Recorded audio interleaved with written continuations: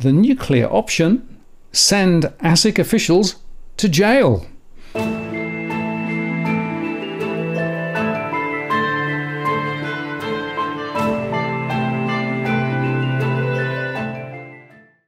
Martin North, John Adams, in the interest of the people.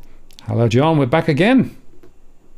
We are back again, sir. And can I say, Martin, I find it amazing that you'd be talking to me today, given that ASIC officials have been running around Melbourne for the last few months calling me a nutcase. We have a few things to cover in this show, but one of the things that I've been able to discover in the last 7 days, given that I had to go to Melbourne for something quite urgent, I got to speak to a journalist who has been writing about the ASIC inquiry over the last few months.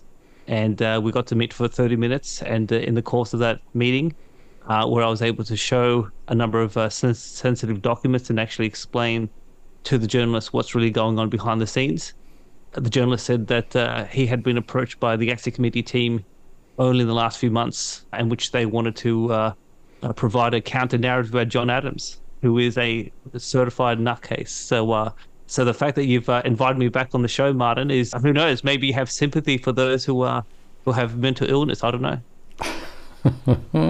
Well, some would say that I sail close to the wind, but I think these issues are really substantive and significant. And I have to say that ASIC's attempts to effectively dilute the power of your message, to me, speaks more about the fact that they're concerned about what you're saying more than anything else. Yes, well, I mean, the thing about this show, Martin, is, and whether ASIC will watch this show or not, is I don't think ASIC fully understands the seriousness of where we're up to in this entire journey, because the title of the show is Send ASIC Officials to Jail, and we are going to get deep into the powers of Parliament. And one thing I'll say, Martin, is that Parliament has the power to send people to jail. Now, I first discovered some of these details about 10 years ago, and over the last 10 years since I worked in Parliament, can I say most parliamentarians have no idea about Parliament's powers. I would akin this situation, Martin, to a politician in reality holding a 50 caliber machine gun, and yet they think they're only holding a handgun. The reality, Martin, is that most politicians have enormous power, and the Parliament has enormous powers, and yet most politicians and the general public at large, and perhaps even ASIC, has no idea how extensive these powers are. And that's what we're going to get into in terms of today's discussion. So, Martin, before we get into what happened this week, so beyond me learning from the mainstream media that ASIC has called me a nutcase behind my back as a way to discredit some of my analysis and some of my commentary, there was a very heated confrontation between the Senate Economic References Committee and the inquiry chair, Senator Bragg, and in terms of ASIC. So we're going to get into that and what are the implications of that. But I thought, Martin, obviously last show was a very big show. A lot of people had a very strong reaction to that show when we showed the bombshell email from the morning of the 27th of October. And then obviously, what are the implications of that? So if we can just bring up slide one, just so we could remind our viewers, Martin, is if we look at the second quote from Senator Bragg's media release of the 20th of June, Senator Bragg has said that he is going to refer ASIC to the Privileges Committee. Now, he made that promise before the bombshell of last show. And the one thing I can reveal to the audience, Martin, is I've now formally written to the inquiry with the Longo email. So it is now within the possession of the entire committee, and the committee can obviously examine that whole situation. But obviously, we had a promise from Senator Bragg that ASIC would be referred to the Privileges Committee before the bombshell. Now we have the bombshell. Now, the other thing I can reveal, Martin, is that, and we'll get into this slightly more as we go through this episode, is that in order for a referral to go to the Privileges Committee, there needs to be a vote on the floor of the Senate. Now, basically, there's 76 senators. You need 39 to carry the majority. Senator Bragg has effectively two pathways to achieving 39 votes. It's either the coalition voting with the Greens, and one thing we should say is that on the 27th of October last year, to establish the inquiry, the Greens voted with the coalition to establish the inquiry, so that's not an impossible situation. But the other interesting development, Martin, is that given that Senator Lydia Thorpe has quit the Greens, the mathematics or the arithmetic of the Senate have now changed. So the other pathway for this referral to the Privileges Committee to occur is that if the coalition and the entire crossbench, which includes One Nation, the United Australia Party, Jackie Lambie's party, and the three independents, Senator Pocock, Senator Thorpe, and Senator Van, if they all vote as one block, that's 39 votes, and you can get a referral to the Privileges Committee. So Senator Bragg, if he is to be true to his public commitment, he has two pathways to get the majority, and we'll obviously have to see what happens in terms of the next couple of weeks. So, but once you go to the Privileges Committee, I mean, that is a very serious step, and there are some very serious consequences that can flow from that, including imprisonment, and that's something we're going to get into slightly as we get into this week's controversy as well. Yeah, and I have to say I'm not quite clear in my own mind as to why it is that ASIC seems to be burning so much of its political credibility, around this. There's something that just doesn't gel. Well, the only thing I can say, Martin, is that you're scratching your head. I'm scratching my head. The only thing I can assume, Martin, is that if I'm a nutcase, given that you're my co-conspirator in some of these programs, maybe ASIC thinks you're a nutcase as well. It's spreading, maybe it's catching, I don't know. But, I mean, we're looking at this objectively, right? You've got, obviously, all the Freedom of Information requests that have brought information out. You've got Senator Bragg definitely on the case, and what he says in various spheres seems to be quite consistent. He's not going to let this rest. So this issue is going to bubble up into something pretty profound.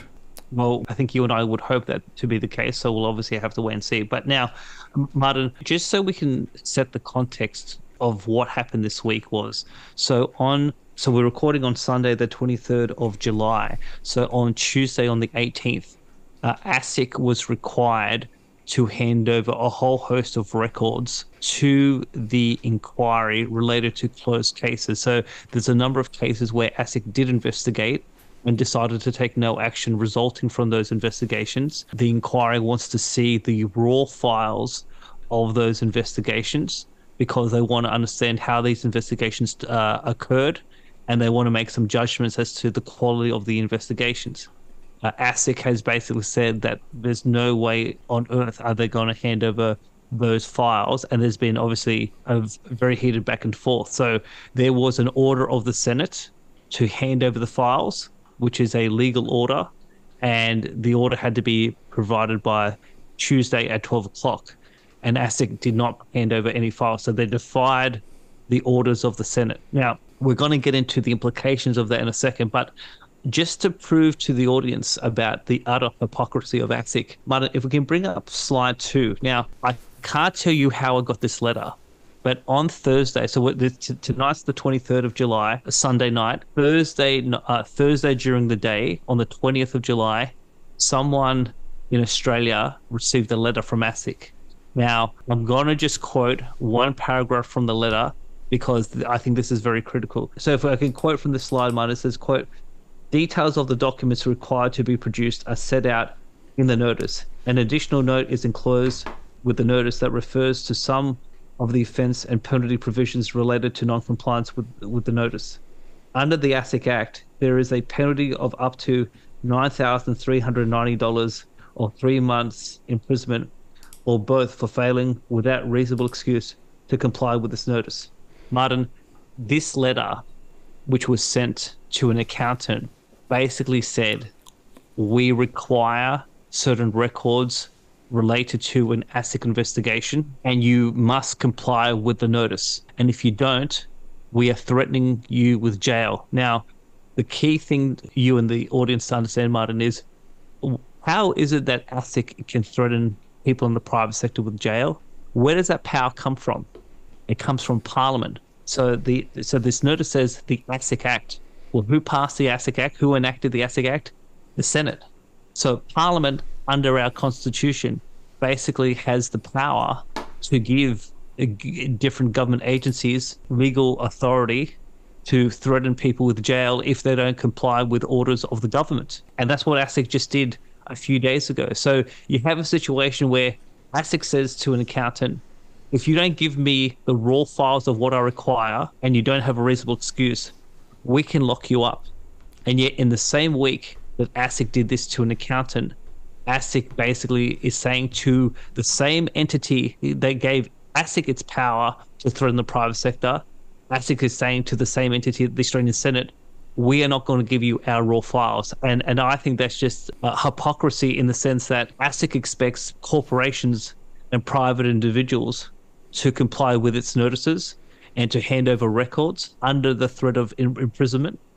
And yet when the Senate, the same body that gives ASIC its power, says to ASIC, we provide oversight of you, we're conducting an investigation and inquiry into your conduct, hand over the raw files, ASIC says, we're not going to comply with the orders of the Senate. If that's not hypocrisy, I don't know what is.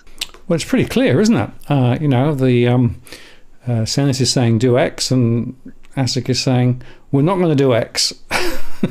So something has got to give somewhere. Yes. So the Senate says do X, ASIC says no, and then at the same time, ASIC goes to a private accountant in Australia, says you are going to basically do the same thing that the Senate has asked us, and if you don't do it, we're going to threaten you with jail. Now, Martin, if we go on to slide 3, so this whole situation of ASIC not providing any documentation to the Senate compliant with the Senate order, Senator Bragg has referred to this situation as contempt of Parliament or contempt of the Senate. And now, the interesting thing is, before this situation blew up on Tuesday, ASIC attempted to come up with a compromise position.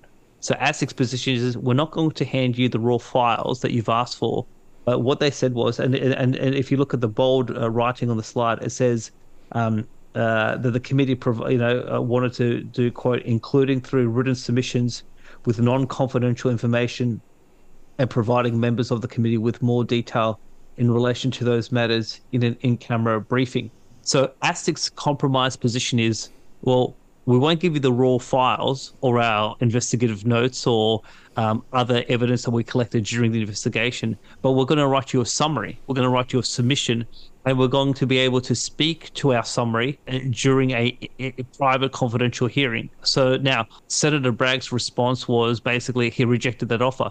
He said, the Senate says, give us the raw documents, and we will not compromise anything less than the raw documents. And that's why we've had this situation of effectively non-compliance by ASIC.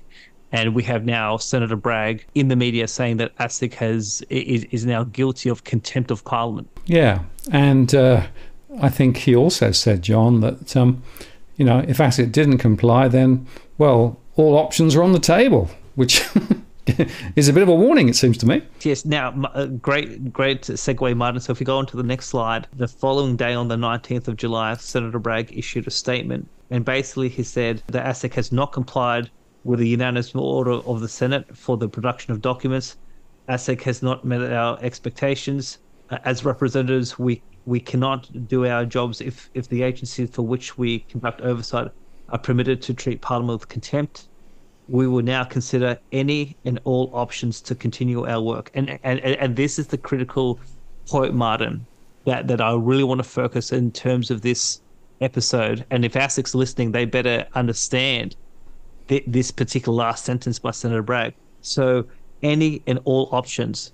I don't think the general public actually understands how profound that potentially could mean, because it could actually mean imprisonment of ASIC officials in terms of contempt. So when Senator Bragg says any and all options, that includes a whole host of options that Parliament has, and people should be treating this threat by Senator Bragg extremely seriously, because it could escalate into a very ugly situation in Parliament that perhaps some at ASIC and some in the general public may not fully comprehend as to where this may ultimately lead to. Yeah, and there is a sort of a political process, right, which effectively the Senate now goes through to prosecute this request, and with that pretty strong threat actually of we will do anything it takes to get the answer that we want. So and John, the point is, and you made the point earlier, Parliament is a very powerful animal, and it has lots of legal powers and legal force to prosecute what it wants. It is. Now we'll get into those powers in a second, Martin. But now I just want to go on to the next slide, Martin. So when someone says, when a parliamentarian says that someone is in contempt of Parliament, now contempt is actually defined by various conventions, pieces of legislation. There's a lot of guidance on the Parliament's website about this whole subject. So now, the critical thing people need to understand, Martin, is that a contempt of Parliament is breaches of the following provisions. So the breaches is the act of. Then it says attempts or conspiracies to do the prohibited acts. Now, there's a whole list of potential contempts, but I've highlighted two. So the first one is a person shall not improperly interfere with the free exercise by the Senate or a committee of its authority, or with the free performance by a senator of the senator's duties as a senator. And that's the first one on the list. And number 8 is a person shall not, without reasonable excuse, disobey a lawful order of the Senate or of a committee. Now, Martin, in relation to the point 1, so now, again, contempt is not actually doing it. It's the conspiracy of trying to do it. And so what we showed in the last show is there was a conspiracy at ASIC to improperly interfere in the Senate's work. So in my view, we already have ASIC guilty of point 1 of the first contempt charge by conspiring to interfere in the Senate. So now, did they actually succeed? No, they didn't. Senator Bragg's motion was passed 43-20. The inquiry was established. The terms of reference were not changed, but we know there was a conspiracy. And the of the conspiracy is a contempt of Parliament, according to Parliament's own website. So that's one. Now, in relation to what happened this week is ASIC not complying with a lawful order of the Senate. Now, that's not a conspiracy. They actually did disobey the Senate, and that's why they are guilty of a potential second contempt charge. So people need to be clear about this. It's, did you do it or did you conspire to do it? Well, on two fronts, ASIC is guilty of both. Yeah, and again, it's pretty clear cut, isn't it? When you look at those sentences and then consider what we've seen ASIC do in recent times on both fronts. They've crossed the line, haven't they? Here's the thing. So the ultimate arbiter as to whether ASIC did or did not cross the line is the actual Australian Senate itself. So when a senator thinks that an individual or a corporation or a government agency or part of the executive, if they have crossed the line, the proper course of action is to make this referral to the Privileges Committee. Now, we just referred earlier in the conversation about there are two pathways to getting to 39 votes if Senator Bragg goes forward with his threat to make a referral. Now, when it gets to the Privileges Committee, so we go on to slide 6, Martin. Again, this comes from the Parliament's website. It says, quote, the committee's main function is to investigate conduct which is apprehended to obstruct the work of the Senate. The committee does so only when it receives a reference from the Senate. This may involve allegations of interference with the functions of the Senate or its committees, or with senators undertaking their duties. The committee undertakes this work in accordance with the Senate's privilege resolutions. So now, the key thing about this slide, Martin, is it must be referral from the Senate. So if for whatever reason Senator Bragg can't get 39 votes on the Senate, well, even though we think, based on the Parliament's own language, ASIC is guilty of 2 contempts of the Senate, this issue will die politically if we can't get to 39 votes. So the first thing is it's got to go to the Privileges Committee. And then when it goes to the Privileges Committee, that committee will then conduct a independent investigation of the allegations of contempt, and then they'll come to a view as to is the individual, the corporation, the agency, if it's ASIC, is ASIC guilty or not guilty? Now, if ASIC is deemed to be guilty, what happens then? Now, here's the interesting thing. So, Martin, let's go on to slide 7. So, there's a section of the Parliament House website that calls which refers to the penal jurisdiction of the House. And it says, quote, "The means by which the houses may enforce the observance of their privileges and immunities and punish people found guilty of contempt include commitment to prison, imposition of a fine, public reprimand or admonishment, exclusion from the precincts, requirement of an apology publicly if appropriate." And obviously the first point, Martin, is commitment to prison. So, Martin, what most Australians don't understand is when the evolution of the monarchy was developing in terms of English history, when the first parliament was formed around the 1500s, the parliament had a dual function of both making the laws, but it also sat as a court, and it sat in judgment of the king in terms of various people who had various disputes. So for the last 500 years, Martin, is that Parliament, that function of being able to sit as a court, that hasn't been lost. And so it just so happened 10 years ago, Martin, when I was working for Senator Sinodinos, this issue of the judicial functions of the Senate, there was a particular senator who was interested in actually looking into this issue, and I spent quite a few days and quite a few nights reading about English history and about this whole, in terms of this whole subject. So what most people don't understand is the Senate actually can sit as a court. It can sentence people to jail, and it can sentence people to jail if they are found in contempt of the rules of the Senate or the orders of the Senate, or if they attempt to try to manipulate the free exercise of the Senate or the senator's duties. Yes, right. So that whole concept of the Senate being a court with powers to actually impose penalties, well, I'm guessing that almost nobody actually would understand that that's what they can do. I wonder whether the senators do. Well, the interesting thing, Martin, is that I have raised this subject of the Senate using its powers to put people in jail, and even with some senators, I've had some very blank stares. But even in terms of members of the House of Representatives, a lot of people in the system don't fully understand the history of England, the original function of Parliament, and how some of those functions have continued on in terms of the last 500 years. Now, the interesting thing is, Martin, is that the ability to impose a jail sentence by Parliament or a fine is actually defined in the Parliamentary Privileges Act 1987.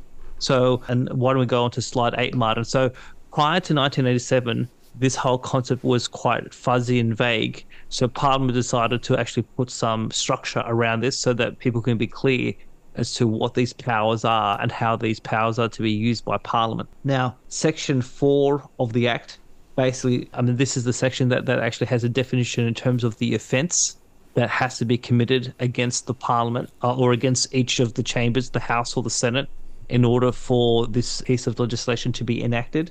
So it says, quote, "Conduct, including the use of words, does not constitute an offence against the House unless it amounts or is intended or likely to amount to an improper interference with the free exercise by a House or committee of its authority or functions, or with the free performance by a member of the member's duties as a member." So Martin, that basically means is, if we're going to boil this down, is that the House or the Senate has the ultimate authority to basically fulfill its functions under the Constitution, and anyone who gets in the way of Parliament can be guilty under this piece of legislation. And getting in the way is not only interfering in the Senate's work, it's actually not complying with the Senate order. So when the Senate says we need raw documents from ASIC in order to actually complete the inquiry, and ASIC says, no, we are not going to give Parliament these documents, that's interfering in Parliament's ultimate authority to actually be able to find out what the hell is going on inside the executive government. So Parliament has the ultimate power. It is the ultimate accountable authority. And anyone who gets in the way of the Parliament doing the work that Parliament says that it has to do could be guilty of Section 4. Now, Section 7, Martin, is a really interesting section because it also talks about that, well, if you are guilty, what are the penalties? So Section 1 basically says that the maximum jail sentence that Parliament can sentence someone for contempt is 6 months. And then in terms of the fine, it's only $5,000 for an individual or $25,000 for a corporation. Now, the one thing, Martin, is that 10 years ago, Senator Humphreys was looking at the issue of fines and thought the fines were way too low. And he was interested to develop a private senator's bill to dramatically increase these fines, but that piece of work, he never got around to it, and there was never any amendment. So if any senators are listening to this recording, there could be an opportunity to revisit the whole issue of these fines, because these fines were set in 1987, and with inflation, these fines, they are way too low. So in terms of this whole show, sending ASIC officials to jail, it's not hyperbole, it's not exaggeration, it's not sensationalism. There is a legal framework of how, if the Senate wants to put people in jail, it can.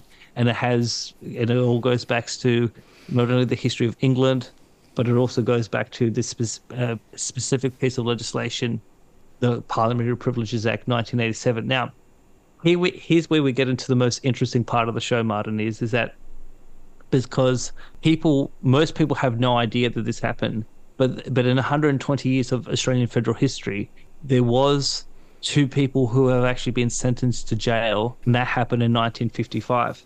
So if we go to the last slide, so there's a book called Mr. Big of Bankstown, and this is a famous case called Fitzpatrick and Brown, 1955, in which Fitzpatrick is a businessman who owns a newspaper in Bankstown, and Brown is the journalist. And both Fitzpatrick and Brown are found guilty by the Privileges Committee of the House of Representatives of contempt because they attempted to blackmail a Labor backbench MP. And during the course of the Privileges investigation, Fitzpatrick confessed that their whole plot was to blackmail the MP. Now, when he admitted guilt, there was effectively a trial in the House of Representatives. And what was the outcome? With Fitzpatrick, it was 55 votes to 11 to sentence him to 3 months jail. And with Brown, it was 55 votes to 12 in terms of him to go to jail. Now, Canberra didn't have a full-scale jail back then. So what happened was they were kept for about 5 or 6 weeks in the local Canberra police station, and then they were transferred to Goulburn Jail, where they served out in terms of their full sentence. Now, one of the key things to understand about this case study, Martin, is that even though it was a Labor MP, the government at the time, it was the Menzies government. So you had the coalition operating on a bipartisan basis with a good chunk of Labor, and basically saying that the Parliament cannot tolerate a situation where a parliamentarian is actually blackmailed by people in the private sector, and they were willing to use these powers to lock people up. Now, one of the interesting things, Martin, that people should understand is, so Martin, I've never actually had to be in a courtroom, so I've never actually had to go through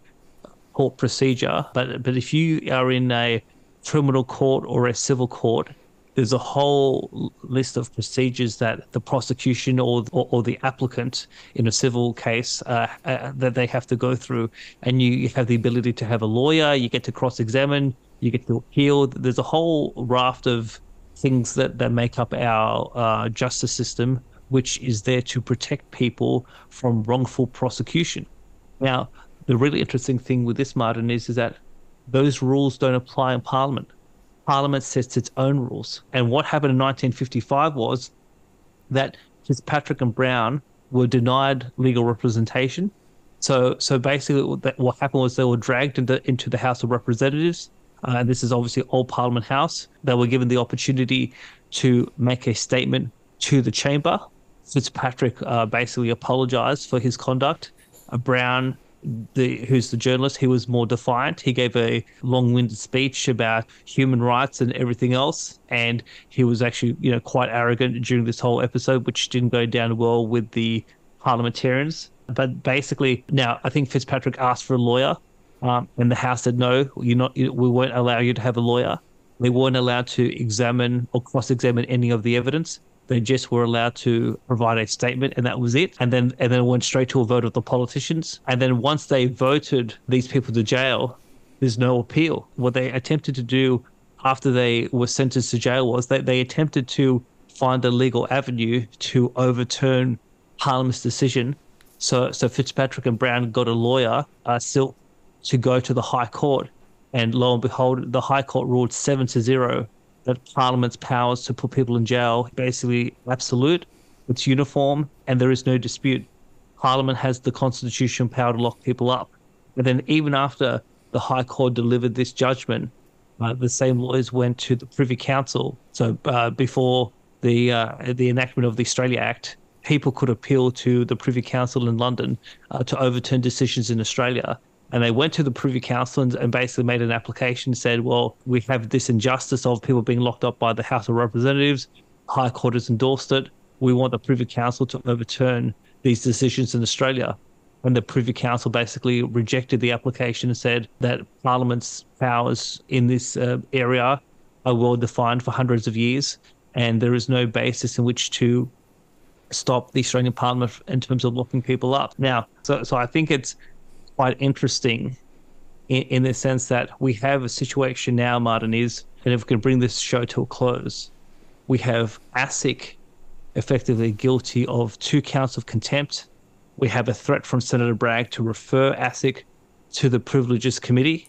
Senator Bragg needs 39 votes, and he has 2 pathways to get there. If a referral is made in the next few weeks and there is a Privileges Committee investigation, we'll have to see what happens with that investigation. But if that investigation says that ASIC is guilty, Parliament has the power to put ASIC officials in jail. And who knows what the ultimate outcome could be. If ASIC doesn't come to its senses and actually realizes that, just like how the private sector is accountable to ASIC when ASIC says you must comply with our notices and our orders, if ASIC doesn't treat Parliament with the same level of respect, you may have actually an unprecedented situation where now in the history of the Australian Senate, no one has actually sent to jail. It's only happened in the House of Representatives. But given that Senator Bragg said that any and all options are on the table, the ultimate option for Parliament and for the Senate is to lock up ASIC officials for basically not complying with Senate orders, for attempting to manipulate the Parliament and in terms of manipulate Australian democracy. So we'll have to see where this ultimately goes. But there's some people who think that this is just a run-of-the-mill inquiry and that nothing's really going to happen. But I think something dramatic could happen, and we already have threats of that Senator Bragg is going to escalate the matter, and that escalation could go in a direction that potentially ASIC has not foreshadowed. Well, I guess also, John, on past performance, if ASIC sees that there is a risk of a vote in the Senate on this, then I wonder whether they will go down the path of more informal briefings and lobbyings and all those sorts of below the waterline activities that was exposed previously, to try and actually deflect the Senate from being able to actually get a vote and basically progress this. So, the stakes are quite high here. Probably have 2 situations, Martin, is that on the issue of the documents, if ASIC gets a sense that this is going to get out of control, what ASIC could do is come to its senses and hand over the documents that so far it has been reluctant to hand over. But on a separate issue is that the events of what happened on the 27th of October, dare I say, I don't think ASIC can reverse what happened on that morning. And obviously we still don't know what specific communications occurred and who was the recipient of those communications from ASIC. So that egg can't be unscrambled, and that could still have a very dire situation, particularly if Senator Bragg is able to assemble 39 votes and actually get a referral to the Privileges Committee. So the moral of the story, Martin, is Parliament has enormous power. It does have the nuclear option of putting people in jail. It has happened historically. These powers are well defined in English history, Parliamentary Convention, but also the Parliamentary Privileges Act. And while it has not been used in the Australian context for over 70 years, we may be getting into a situation where if senators are aggrieved too heavily, they may feel that the only way to bring in an agency that is acting in a rogue fashion, that is not performing consistent with Parliament's expectations, it could well be that the only way to get ASIC officials to understand the significance of this inquiry and the level of concern, universal concern across the Senate, it could well be that jail time and a full trial in the Senate will be the only option to ensure that ASIC finally understands what the Australian people want out of the Australian Securities and Investments Commission. Yeah, well, good point, John. And once again, tremendous analysis on your part. And, if I come back to why we're doing this is about the interests of the people. This is to make sure that the financial system regulator is actually up to the task. Martin North, John Adams, in the interest of the people. We'll see you next time.